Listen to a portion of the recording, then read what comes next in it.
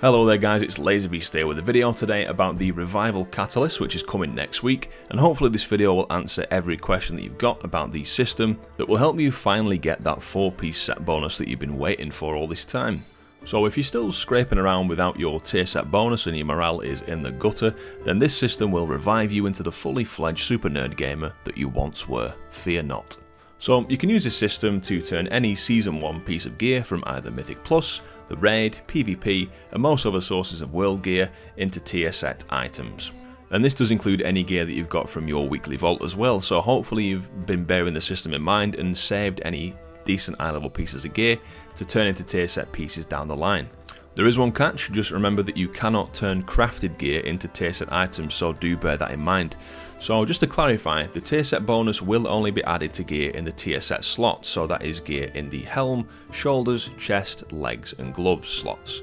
If you change a piece of gear in any of the other armor slots, for example the cloak, tier piece technically, but it won't have any sort of tier set bonus tied to it. The things that do change are the stats and the appearance of the item. So as for the stats, they're all predetermined and you can see which stats the item will change into in the preview window of the catalyst, but if you want to have a further look, you can see on this list that WoW have put together what all the different pieces of armor will change into and the stats that they have on the items. So this can be good either if you've got a piece of gear that's a really high item level but just has bad stats on it, and you might be able to redeem that piece of gear to have decent stats on it, or as well if you just want to fill out collecting the appearances for the different levels of tier gear.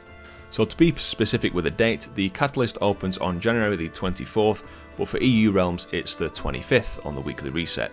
So yeah, hopefully you were aware that this system was coming at some point, and you've kept a couple of high item level pieces of gear ready to turn into tier set pieces. Like for example, I have the 4 set bonus, but I have these gloves that are from LFR, which I'm going to be able to replace into a higher item level tier gloves next week when the system comes out.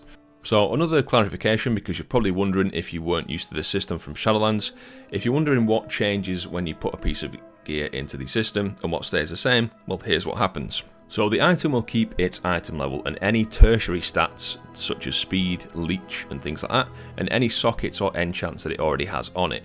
So for example, if I change these braces at the catalyst, they would be the same item level, it would keep the socket and the enchant, but just change its stats and appearance to the tier set ones. Now for a full list of what items change into on Wowhead, you can find them here and the link to this website will be in the description. So how do you unlock it and where is it? So the quest to unlock this system comes from Watcher Koronos, or also known as Stormbro from the cinematics, who is just stood around at the top of the Seat of the Aspects in Valdrakken. There's no big long-winded quest chain to complete, so don't worry about that, and there's nothing to farm yet. He just gives you a quick quest to send you over there, and it's just a short little flight over to Tierhold, and it's just in the room on the left hand side of Tierhold as you can see here. It'll be marked on your map when you get the quest, so it's really easy to find. There doesn't seem to be any special requirements to get this quest and unlock the system, other than perhaps being level 70 maybe.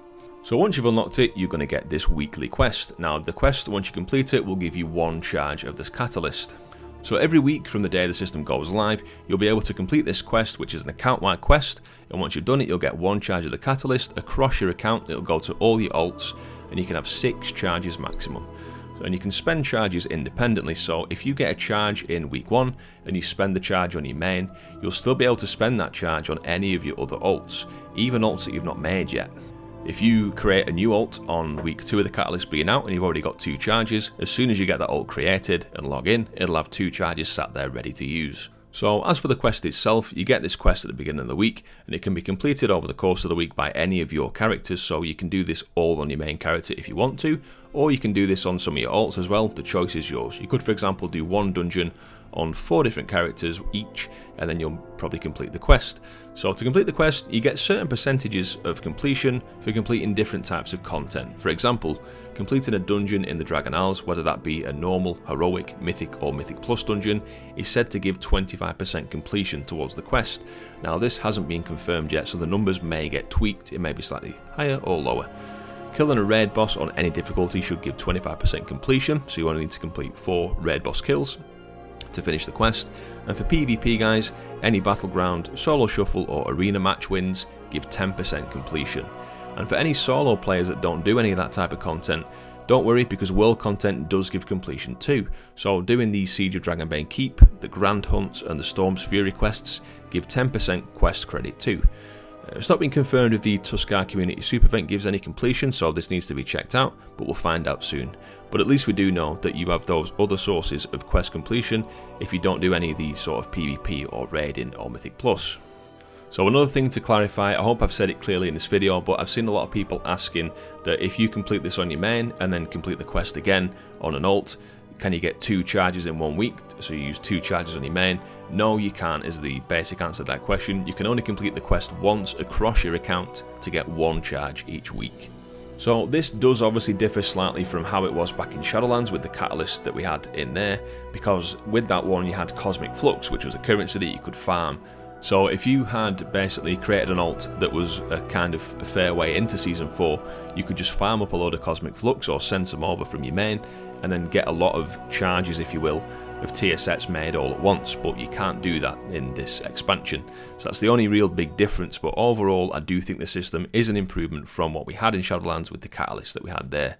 But let me know what you think in the comments.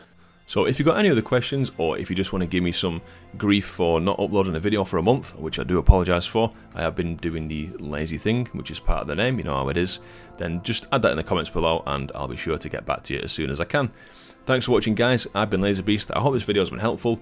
If you have found it helpful or enjoyed it, please do leave it a like and consider subscribing for more World of Warcraft content from me, because I promise it is coming, don't you worry. Thanks guys, I'll catch you next time, cheers.